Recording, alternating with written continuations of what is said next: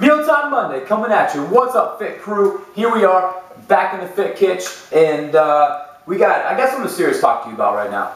It's called meal prep, okay? And it's a very serious conversation we need to have about prepping your food. Check this clock out. That's 9:21 p.m. p.m. You can't eat after 6 p.m. It's terrible for you. You gain weight, you be fat. Not true. I'm about to eat right now, and it's 9:21, and I'm not fat. So that's the issue. Don't believe all that crap. It's what you eat after 6 p.m., 7 p.m., whatever, okay? Obviously, if you're not being active, you don't need to eat all those complex carbohydrates or carbs, period, because you're going to bed, but you do need to fuel your body, you need to fuel your muscles, you need to fuel your system in general, so your body can produce and be efficient at burning calories while you sleep and repair your body, especially after working out. So that's what we got going on. So the first topic of conversation is, what are we eating right now, okay? So I have two dishes here, obviously one for myself and one for Faith. It's a salad-ish, and what we're going to do is we're going to add a burger to it. You guys know I love burgers, and there's nothing better than to add a burger to your salad. You know, this is basically a burger without the bun, okay? Boom. There's one. Faith wants hers on the side. There's hers on the side. Okay, now, what else are we going to do? Well, a good salad should have asparagus, right? Asparagus is kind of boring, except when you wrap bacon around it. Okay, so we got bacon wrapped asparagus. Fellas, check this out. Let's have a serious conversation with the boys real quick. Boys, if you want to impress your lady and you want to have, you know, a really good time, then you need to make her bacon wrapped asparagus. The perfect way to anybody's heart is bacon. And then when you make it look pretty, then, you know, your woman is going to be all over you, okay? Trust me.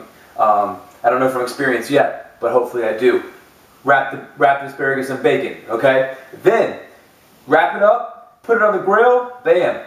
Wait till the asparagus gets a little bit soft, make sure the bacon is cooked all the way through, and you're just going to lay it like that, so pretty, okay? Got my asparagus right between two big beef patties, doesn't get better than that. Faith gets one right there. Boom. Okay, dinner for tonight is out of the way. Dinner served.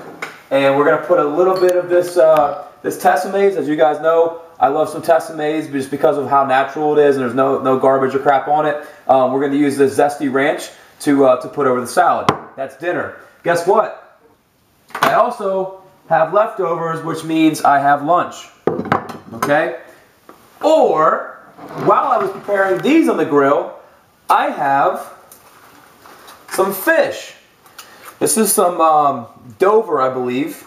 And what we did is we just took a little bit of this Persian lime olive oil, a little bit of onions, a little bit of lemon pepper on the fish, a little bit of actual lemons, squeeze it on top, made this wonderful melody of flavors on that fish. It's a great white fish, so it's not really strong flavor. It's going to take the flavors of what you put into it and, you know, put it in some foil. Don't seal it so tight. You want some air to go in there, but you want it to kind of boil a little bit while it's on the grill. And that's exactly what happened. Same thing on this one. So I got lunch and possibly dinner for tomorrow. It depends on how I space myself out. But I did this in a matter of 30 to 40 minutes, and I got plenty of food, as you can see, for a couple meals. Where one, I don't have to go out to eat. Two, I'm not trying to like figure out what to eat because I don't have anything to eat. I got it all right here. So you got your fish. You know, this is a couple Mealtime Mondays in one. This is a beautiful thing. Okay, this takes 5 minutes to prepare. Takes 10 to 15 minutes on the grill. Boom, done. This right here, just get some spinach, some cucumbers, some baby tomatoes, a little bit of regular romaine lettuce if you want, or you can use kale or whatever you want to use for your greens. Throw it on a plate, put a burger on top, use some cheese if you want to. I use some, what was it, pepper jack and salsa cheese, whatever it is. I'm not really sure remember what it was, but it was some kind of nice cheese that I liked, and we threw it on top of there with a little bit of dressing. So, a lot of information. You may have to watch this a few times, and if you need to pause it and take some notes, that's excellent too. And we'll see you in the gym this week. Have a great night, Fit Kitch.